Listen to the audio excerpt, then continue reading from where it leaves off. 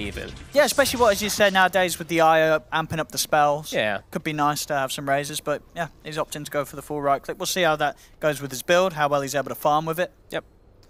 He's having a pretty good start in the top lane, but I mean, I continue looking at tanking. Ice, farms the stack though. Where's he gone now? He's got the stack, you know, so he's almost level 4 now. Finished up on this tanking, but now it's like, uh-oh, now I have no stacks. Now where do I go? So it's just going to be continue trying to find any type of desperate farm for him. Oh, we saw there already, 9 smashing the farm. Yeah, he's massive.